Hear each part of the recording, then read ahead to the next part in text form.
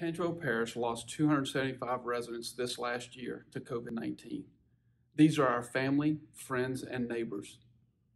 This anniversary, we remember these lives lost and grieve as a parish. Our hearts are broken for our loved ones as we pray to continue to move forward.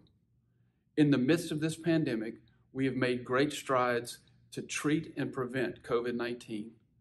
Our frontline workers are true heroes, working diligently to protect and heal us.